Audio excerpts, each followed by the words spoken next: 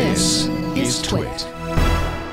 This is a really interesting hack for the iPhone and iPads, which worked through version 8.1, but inevitably was going to be foreclosed on as soon as Apple realized what was going on.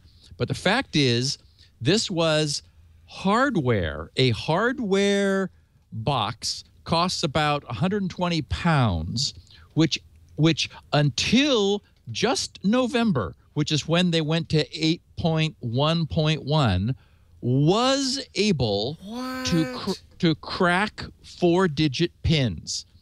If you had your iPhone protected by a 4-digit PIN code. Now, we've talked about how hard Apple worked to make that impossible. Specifically, the famous erase all data after 10 attempts lockout.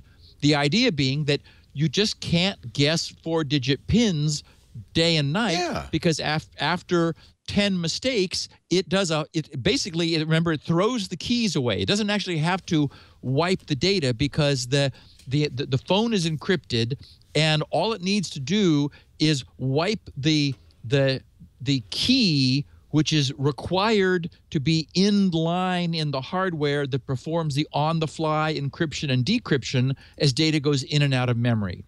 So get a load of this. What this hardware does, you have to open the phone up physically, and in fact, there's a picture of it in use on the link above at that techworm.net link that shows the screen popped open. I mean, the phone guts exposed, which has to happen.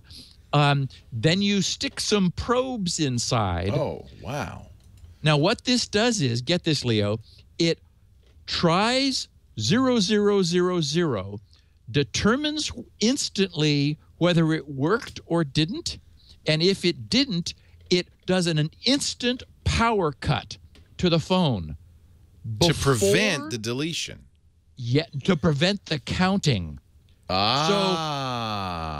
So Apple made a little mistake, and this is why this is such a perfect example of, like real world security.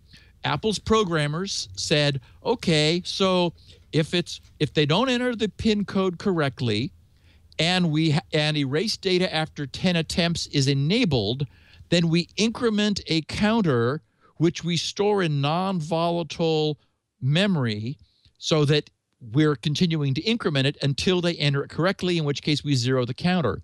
What these guys did was realize they could break power, disconnect the battery so fast after a guess failure that the phone was in the process of recording the guess but wasn't able to complete that update. So just a brilliant hack. I just love this because this is the kind of way security breaches occur. Where something looks absolutely solid until somebody really motivated looks at the same code everybody else has been looking at and says, wait a minute, what if we chop the power right here and then reboot the phone and then try the next pin? And if it fails, chop the power, reboot the phone, go again. And it turns out that works. So all Apple had to do is change the sequence.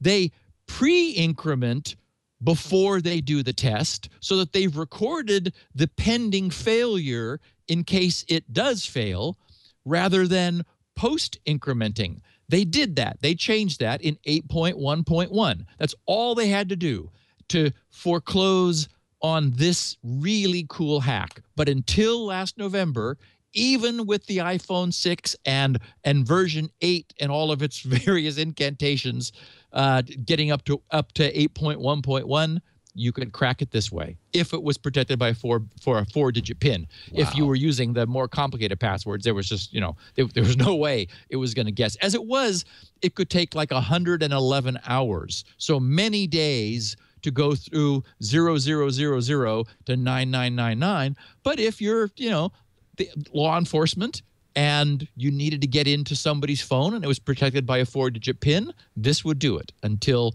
a few months ago. So I just love this as a perfect example of how clever the hackers can get, and how something that looks innocuous can be even further hardened against, this sort of attack. But you'd also have to argue that, boy, it's hard to find all of these. It just takes, it takes bad guys poking at excuse me, at the things that are trying to be secure, acknowledging they're going to find some holes and then plugging them and hoping you don't add new holes as you move forward, which of course is always the challenge.